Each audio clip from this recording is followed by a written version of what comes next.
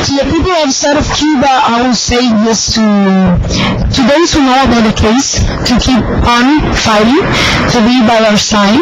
We're going to keep on struggling, but mostly to those people that do not know about the case, or maybe they know it, but they do not know what they have to know, because as you know, the press, the media, and everything that's going around have not said sometimes the truth about the fight. My message would be get informed, get in touch with this case. You don't need to be from a political party or another. You don't need to be Cuban or be from Spain or be from the United States to get in touch with the case. I think that you just need to be a human being, another human being. Once you get to know the cause of the fight, what they were doing, what they were trying to prevent, what they feel for the people of the world, I know they're going to do in the case. And mostly because what we need now, today more than ever, we know that we have to wage a power war for the fight.